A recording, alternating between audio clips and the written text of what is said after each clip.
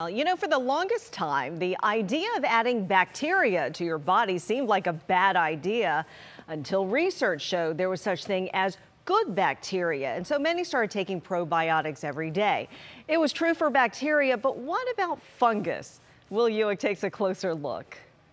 My main focus and the focus of the center that I direct is the study of fungus. Dr. Mahmoud Ghannoum has been studying fungus for more than 40 years. Or as he likes to say, he's the fungi. And he's earned that name because he wrote the book on fungi.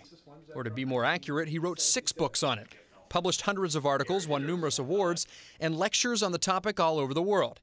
So it should come as no surprise that Dr. Ghannoum is the one who uncovered what he believes is a landmark discovery. In our studies, we noticed that when these bacteria and fungi come together, they form what we call digestive plaque. It's like you have plaque in your teeth, but now it is in your gut. Dr. Ghannoum also found that fungus in the gut is just as important as bacteria in the gut, and the two work together.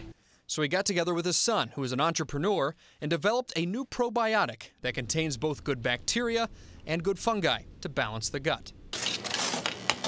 He used his culture collection of more than 50,000 types of fungi to help develop the product and launched it within 6 months of conception.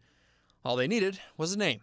Bio, it is to do with the biology, and because I practice a little bit of yoga, I said OM, and we thought BIOHM is a catchy word that encapsulates both medical side as well as the relaxing side. And the response has been tremendous, with orders coming in from coast to coast, which is great news for the doctor for more than one reason. Of course, I'm biased. I enjoy working with my son a lot and his team. It's a great opportunity.